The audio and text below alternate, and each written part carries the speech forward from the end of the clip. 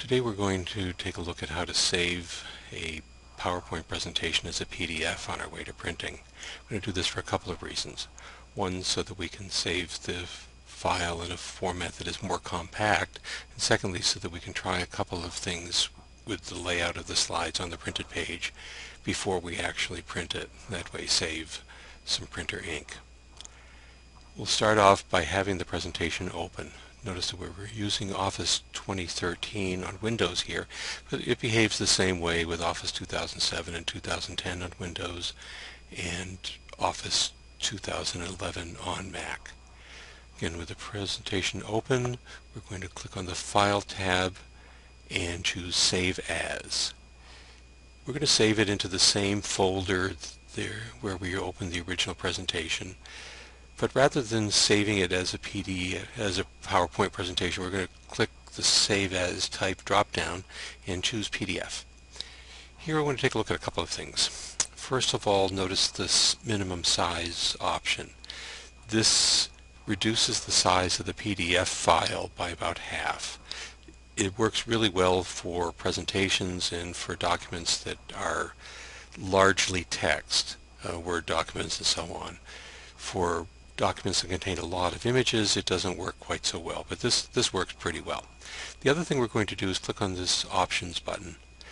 This gives us a chance to lay out the images of the slides as they are on the paper.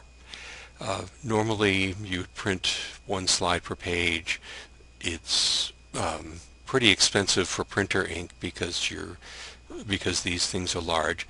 So we're going to change that, and we're going to choose handouts instead of slides.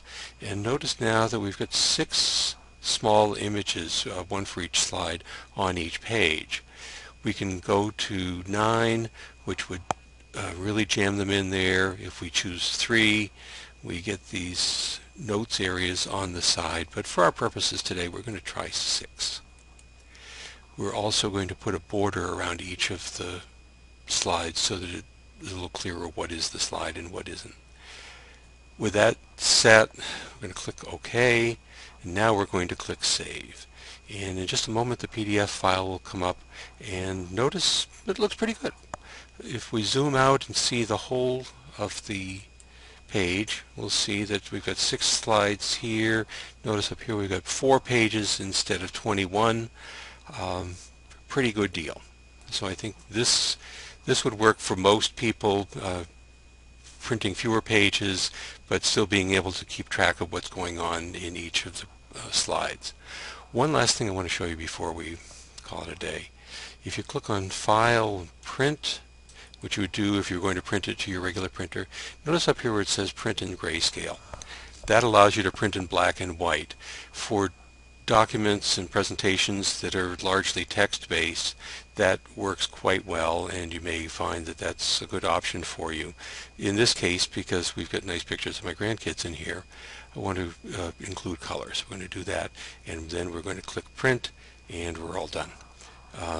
I hope that this has been useful to you, and if you have any further questions, please be in touch.